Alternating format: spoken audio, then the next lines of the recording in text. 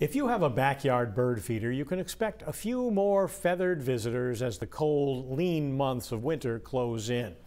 And the birds of our state are facing new pressures from a changing climate. As News Center Maine's Don Kerrigan reports, it could even affect some of our most familiar and beloved species.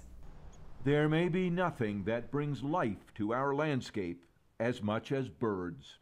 Their songs, their calls, their color and variety, and the sheer spectacle of their flight. We may see a squirrel, but we marvel at a bird.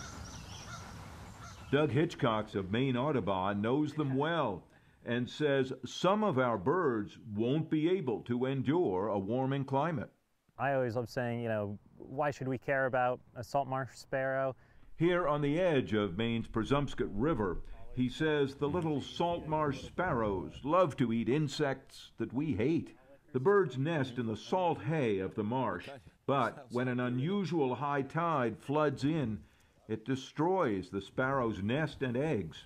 One of the unseen ways rising sea levels will change Maine. Since 1990, the population has declined around 80%.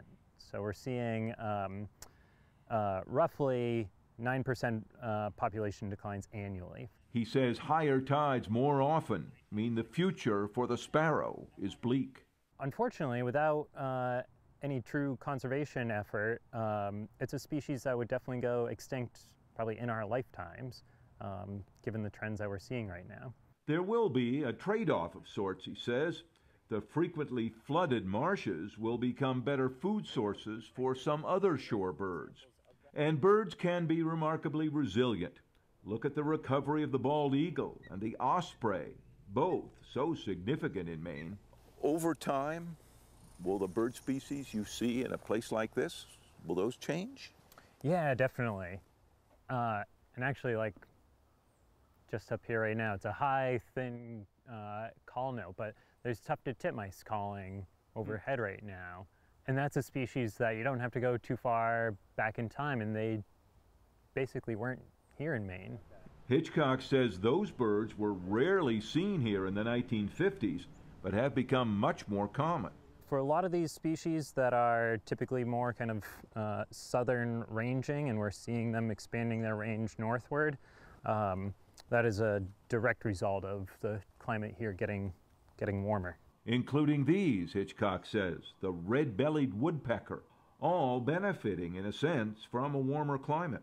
The way I would say it is that they're reacting to climate change. So they're able to kind of expand, again, northward, kind of moving into some of these areas. But just as our forest is being changed, as cooler climate species of trees get pushed northward, Doug Hitchcock says it's already happening with some birds, like the boreal chickadee.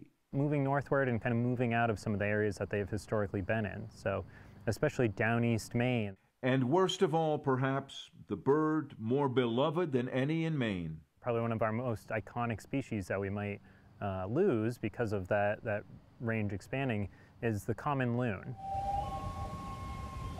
That, otherworldly, yodeling call that you hear on Maine lakes in the summer.